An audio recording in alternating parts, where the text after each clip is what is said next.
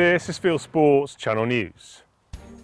Social media loving celeb Chris Packham has scored an own goal with a tweet. After watching the Fieldsports Channel film about new pro-hunting group Hunting Kind and its plan to establish legal precedent for hunting folk as an identifiable cultural minority, the BBC TV presenter tweeted that he would call that group barbaric savages. Unfortunately for Packham, by doing that, he may have set the legal precedent that hunting needs, according to a top barrister. Hunting Kind obtained legal opinion, which says that people who hunt could have protected characteristics under the 2010 Equality Act, and that they must establish cases of discrimination against them, which Packham has provided. The Countryside Alliance tried to establish this under European law, but before the 2010 laws, which now make it impossible. Hunting Kind's opinion backs up the words of Daniel Greenberg, the lawyer who drafted Tony Blair's hunting ban, who revealed in a speech to the Surtees Society that he regrets legislating against a minority on a moral issue. I've spent 3 years writing a submission, getting it peer reviewed and getting it put in front of leading counsel Human Rights Silk, who sits on the Council of the European Court of Human Rights. And he unequivocally, the good news, the round of applause, is that the outcome of that from the Human Rights Silk is that as a protected minority group under the Equality Act, we qualify undoubtedly 10 out of 10. For the full chat on stage, click on the link below. Britain's Olympic silver medalist Amber Rutter says the rules have to change so others don't suffer like she has in Paris. Amber won a silver in skeet in a shoot-off with Chile's Francesca Corvetta Chadid. With the scores level, she was denied the chance of a gold medal after the referee said she'd missed one of the clays. Footage clearly shows she clipped the target, as you can see from this still, taken from a video of the playoff. There's a large orange segment that broke off the first clay. It shows that her shot hit it and the referee has made a mistake. Despite appealing for a referee to reverse the decision and allow the shot, it registered as a miss. Chadid then hit both of her remaining clays to claim the Olympic title. I would bet a lot of money that I hit that target, but that's the name of the game. That is sport for you. It doesn't always work in your favour, but hopefully they will bring back this VAR system, because I do think it's so important in a sport like shooting, because they are so quick. They're moving, like, they're so small in the sky, and like even just a little chip. We just want a fair playing field out there. And I know that it was the exact same for some of the other girls in the final as well. So I think it's just something that should definitely be looked to people back. Peter Wilson, who won Olympic shooting gold for Team GB in 2012, says it's time for shooting to follow the lead set in other sports. Wilson is one of the most successful shooters in the modern era and took gold in double trap in London. He says while Amber's achievement in winning silver in Paris is phenomenal, she was robbed of the chance of winning a gold because of the mistake.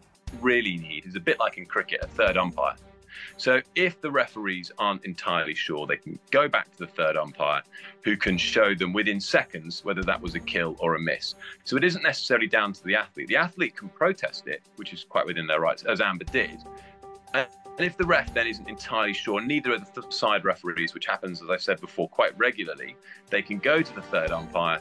And in a moment like that, where it's for an Olympic gold medal, you know, this isn't to get into a final. This isn't for a fourth, fifth place, a third place. This is an Olympic gold medal. They go to the third umpire, they confirm that she hit the pair, and then they move on. It's just the right way to do it. That's my view. And I wouldn't be surprised if we see it, because this has just been such a shambles.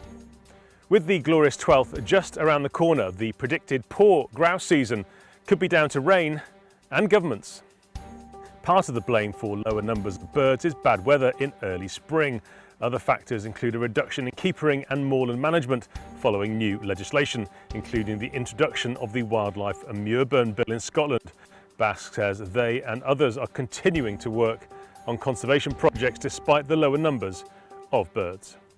Regardless of these low numbers, the conservation work still continues. And this is a testament to the dedication of the gamekeepers, land managers, moor owners alike. Meanwhile, the first big wildfire of the summer has struck in West Yorkshire. Firefighters have spent several days trying to prevent the fire at Meltham from spreading. They blame the blaze on a discarded disposable barbecue left unattended. Whilst most crews have left after several days fighting the flames, one crew remains in attendance in case of flare-ups. Basque has introduced its fourth deer stalking scheme. It'll teach members how to hunt roe, fallow, muntjac and Chinese water deer in the east of England. Basque already has similar schemes based in Scotland, Northern Ireland and Hampshire. You can find out more by clicking on the link below. Thousands of children have grabbed the opportunity of clay pigeon shooting at a flagship scouting event in the south of England. Scouts and guides aged from 11 to 18 queued all day, every day, to get a lesson with Basque accredited shotgun coaches on the shooting line at the Essex International Jamboree. Basque says it plans to build on this success with more events and more Basque instructors. The long-term aim is that we want to get as many instructors and coaches in the coaching movement so that they can deliver these activities for themselves in their own right with qualified people. In the Netherlands, a local government has warned parents not to go into the woods with their children amid fears of a wolf attack. The warning comes from the province of Utrecht, where officials report there have been 2 recent close encounters with wolves displaying worrying behaviour. One is believed to have approached a child and pushed it over. Officials believe the same animal also approached a young girl walking her dog. The province has applied for permission to the Dutch Agricultural Ministry for a special permit to kill the predators. Wolves remain a protected species and cannot be shot without one.